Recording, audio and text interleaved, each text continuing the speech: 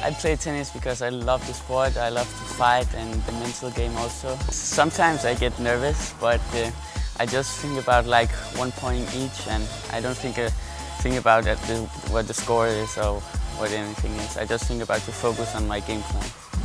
When I get too frustrated, I say, okay, everyone miss. He also missed my opponent, so it's okay. Also the pros, everyone misses, and I'm not a pro yet, so it's okay if I miss. The mental part is a very important part because it helps me a lot, like to stay focused and only focus on the good points and not to be like so angry when I do something bad. I use my temper to win a lot of fights when I'm behind in the score, and I get pumped and I use the temper to come back. I train 4 hours tennis a day and 1 hour fitness every single day, but Sunday I have rest. I sacrifice a lot of friends in school and, you know, the world also, my family also, but yeah, this is what I want. So.